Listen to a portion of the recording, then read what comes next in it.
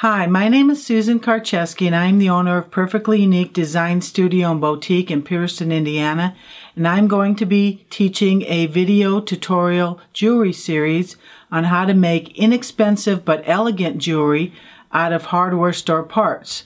And this is our first tutorial lesson, and it will be on making a steampunk pendant. So let's get started.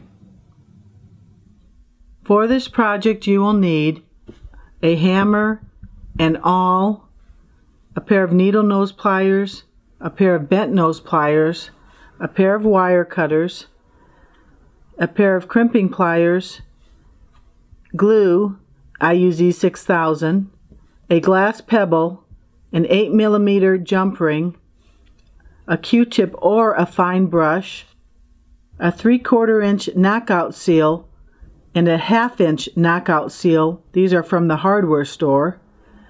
Alcohol ink, and a wood block. Today we're going to be making this steampunk pendant. It's in the shape of a sunflower, and we're going to be using parts from the hardware store. We're going to begin by taking a 1/2 inch knockout seal. Take that out, and we're going to use that for the bezel around a glass pebble. So we can take that now, move that, and bring out our 3/4 inch knockout seal. You can get this at most any hardware store, and they're very inexpensive, under $1 most of these items are. So we'll take out our 3/4 inch knockout seal, and we're going to use the 1/2 inch for the bezel and the 3/4 inch for the base around the bezel. And this is a very easy project.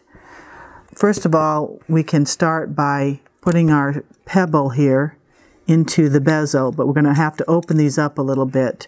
So here I'll take my regular needle nose pliers and just open these up slightly.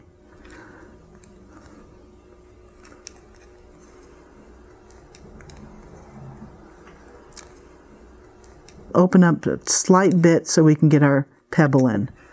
I'm going to put it into here, and it looks like that.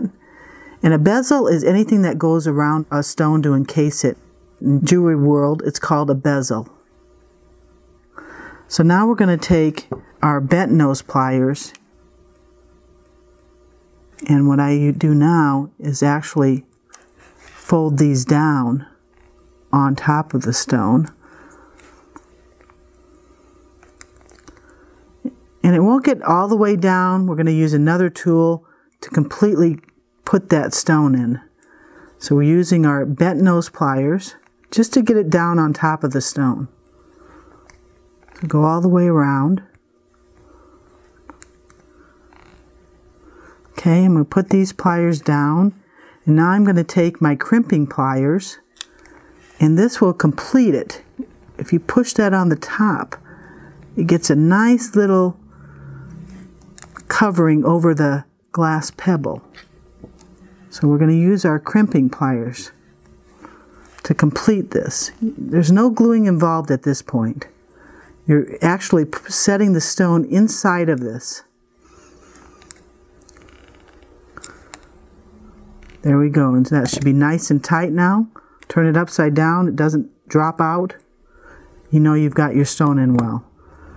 So we use 2 pliers for that. Now, that is called our bezel. We're going to be putting that in the 3/4 inch knockout seal. To do that base here, we're going to open these completely open. So we will take our pliers again, our regular needle nose pliers, and we're going to open up these all the way, and then flatten them out. So you're going to open it, and then I turn my pliers this way to flatten that flat. So it's like 2 moves with the pliers. First you're going to get it up straight, and then you take your needle nose pliers and flatten it by putting it over the front and the back of the knockout seal.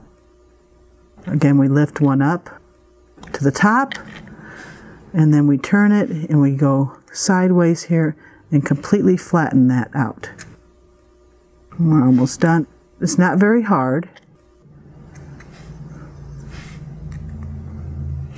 flatten that. Again, lift it up. Flatten it. You have 2 more to go.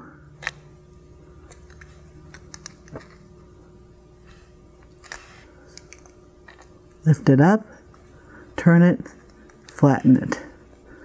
So you can see I'm holding the pliers horizontal for that flattening stage. So now we have a nice little sunflower shape. So we're going to take our glue, our E6000 glue. We're going to put a little bit in here. And then we're going to cap that.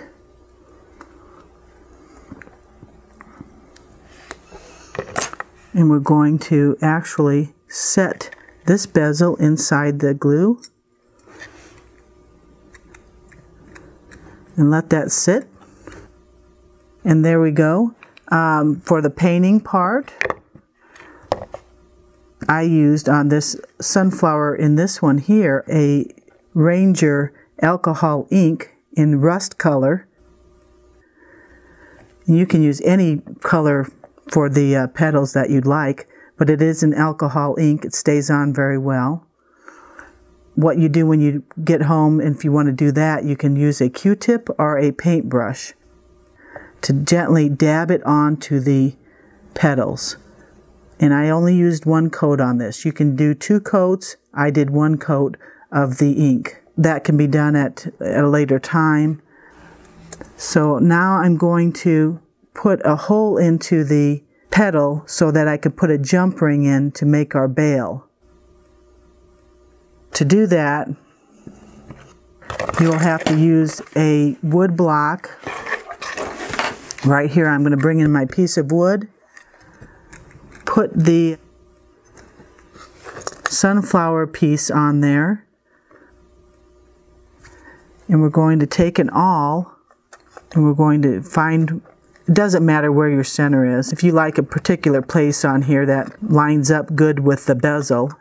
So I'm going to use this as my top point here. I like it directly over that little prong there. I'm going to make a hole, put my awl here, bring my hammer in.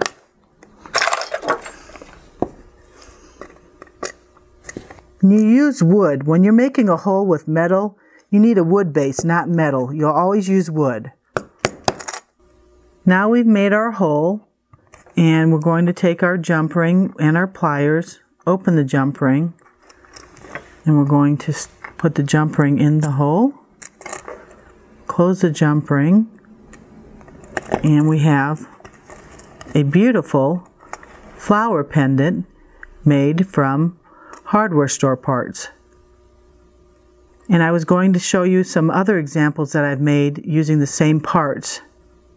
These are 2 examples of other jewelry pieces that I made from hardware store parts, an altered art pendant and a dried flower bracelet. These will both be on my upcoming DVD on hardware store jewelry designing that you can find on JewelryLessonVideos.com. So go check it out. Thank you for watching my jewelry video tutorial. This series will soon be available on DVD, and if you missed my last jewelry series on wire wrapping, the DVD Wire Wrapping Jewelry, a complete video guide, is now available on DVD at www.JewelryLessonVideos.com.